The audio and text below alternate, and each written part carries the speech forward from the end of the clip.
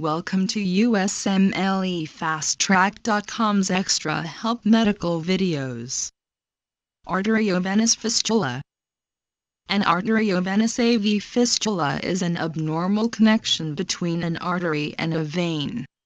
Normally, blood flows from your arteries to your capillaries to your veins. Nutrients and oxygen in your blood travel from your capillaries to tissues in your body. With an arteriovenous fistula, blood flows directly from an artery into a vein, bypassing some capillaries.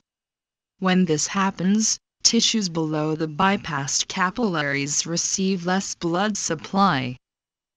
Arteriovenous fistulas usually occur in the legs, but can develop anywhere in the body. Arteriovenous fistulas are often surgically created for use in dialysis in people with severe kidney disease. A large untreated arteriovenous fistula can lead to serious complications. If you've had an arteriovenous fistula created for dialysis, your doctors will monitor you for complications. To learn more about this topic, and for a full USMLE Step 1 review, be sure to check out USMLEFastTrack.com. Here you can review the entire first aid for the USMLE Step 1 with high-quality videos and hundreds of detailed pictures for a better understanding of the material.